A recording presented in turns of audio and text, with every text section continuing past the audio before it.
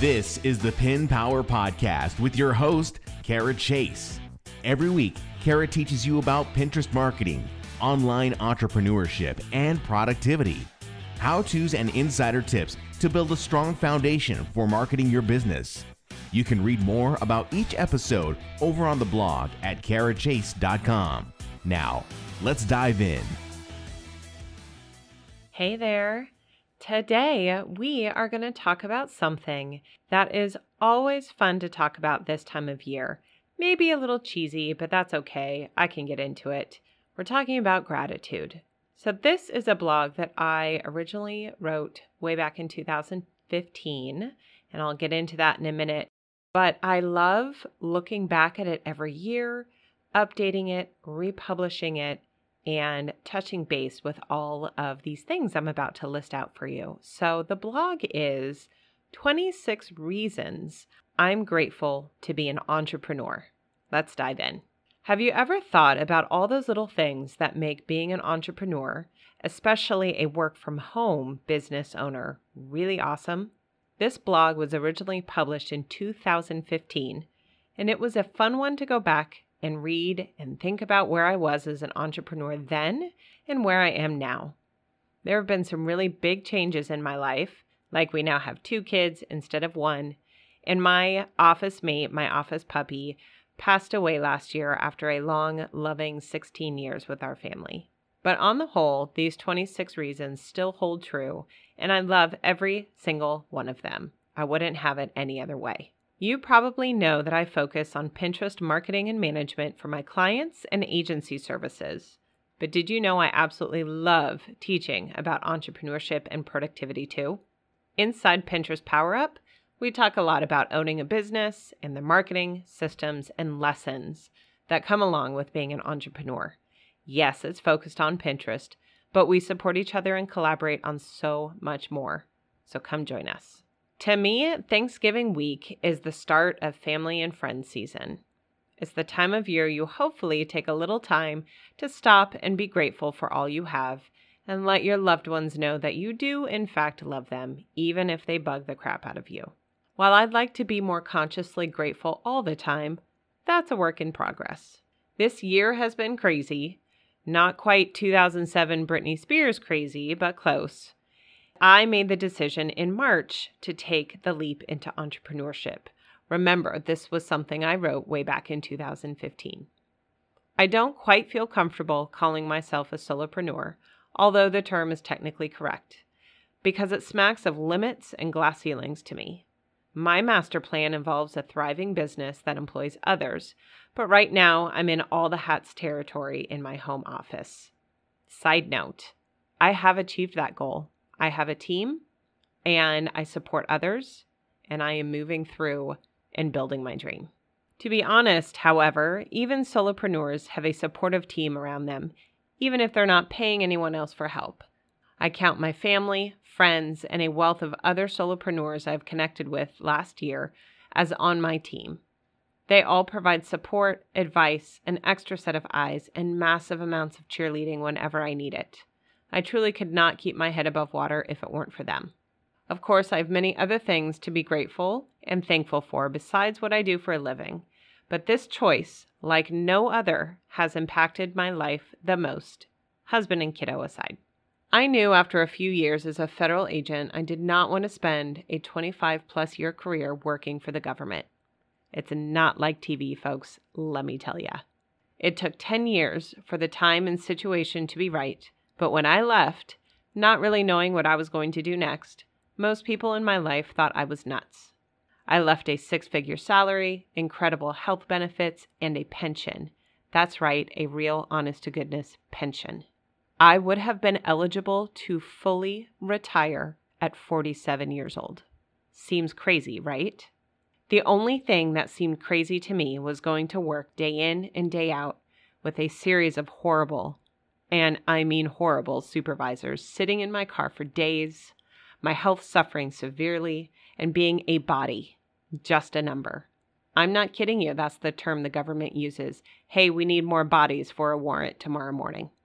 While my professional career has been interesting to say the least, since I left the government, every single step has been to set myself up to be my own boss.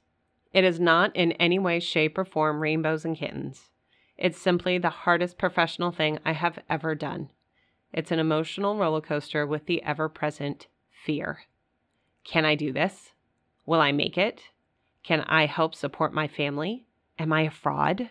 Will anyone buy from me? But in between those paralyzing moments, which are getting to be less and less as I persevere and figure it out, there are lots and lots of moments of sheer gratitude. So without further ado, here are 26 reasons I am super duper grateful and thankful to be an entrepreneur in no particular order. Number 1, yoga pants. Yes, I'm going to start with that. No explanation necessary. Number 2, free-ish coffee. Crappy office coffee or expensive Starbucks? No thanks. Setting my own hours. I'm working more hours than I ever have before, but when I work, it's because I want to for the most part. Sick days. Even if I have work, I must get done. Not worrying about being semi-presentable at an office while I try not to get others sick is really nice. Midday errands. Any errands. Costco, oil change, pedicure. Basically anything you have to do out of the house that sucks more when everyone else is there on the weekends. Day drinking. Okay, I don't really do this. Maybe the occasional beer at a late lunch on a Friday afternoon with a friend, but I could if I wanted to. Support network. No one cheerleads for entrepreneurs louder than other entrepreneurs. Find those people. Office dog. Again, I wrote this list in 2015. At the time, she was 13, and I loved that she got to hang out with me all day. So what was really cool about looking back at this was she spent most of her life with us, home alone during the day while my husband and I were at work, and it was such a gift to be home all day with her the last few years of her life. Number 9, no shitty clients. I choose who I want to work with, and I got over the take any client mindset real quick. 10, sky is the limit, truly. Now, if I could just clone myself, right? 11, time with my kiddos. I really should have led with this, but it's self-explanatory.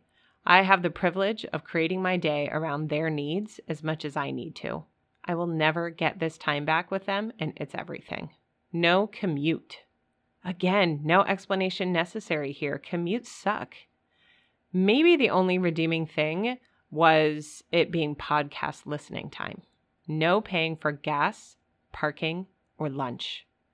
Some people and employers don't realize the huge extra expense that comes with working in an office.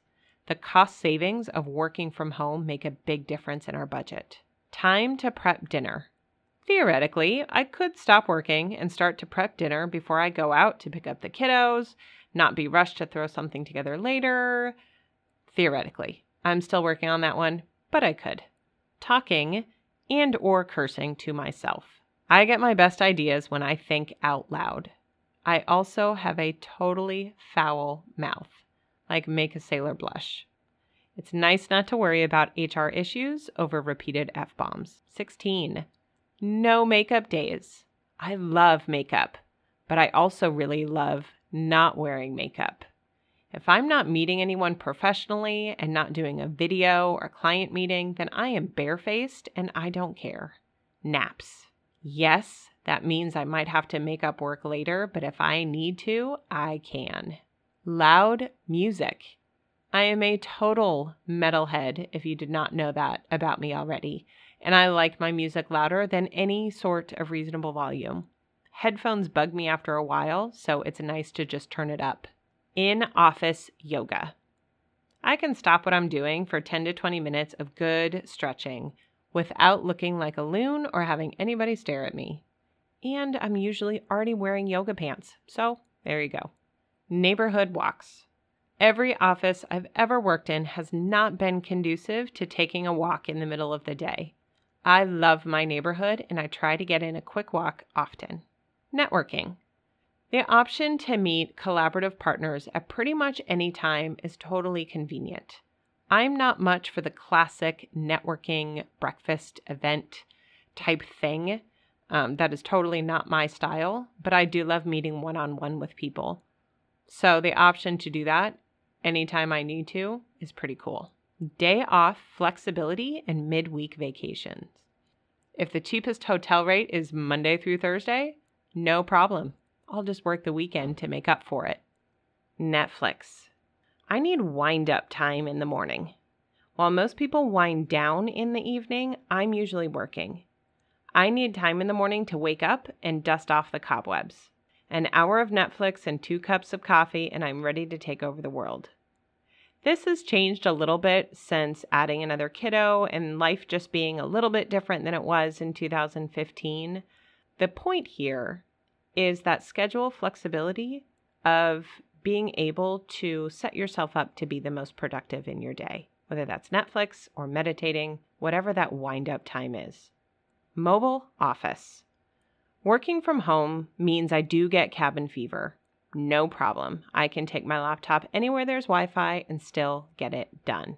Natural light. I am fortunate to have a home office setup that lets me gaze out into my beautiful backyard while I'm at my desk. There's simply no substitute for natural light for productivity and well-being. And lastly, number 26, the buck stops with me. It's incredibly clarifying to know it's all up to me. The failures, read lessons. The wins, the work, it's all my choice. This awesome sauce list might seem like I'm flitting around doing whatever all day. Quite the opposite, actually. I'm so focused and clear on my tasks and to-dos that I can give myself the gift of that flexibility when I need it. There are many, many days I'm working from 8 a.m. to 11 p.m. and the errands, the walks, even lunch don't happen. But when I really need to do something or be somewhere that is of the highest priority to me, even if it wouldn't be for a boss, I can do what I need to do. If you want to know more about how I structure my day, it all starts with ending multitasking. Head on over to the blog and I can click you through to a related post all about how to stop multitasking. So, what's on your grateful list? Head on over, leave me a comment, hit me up on socials.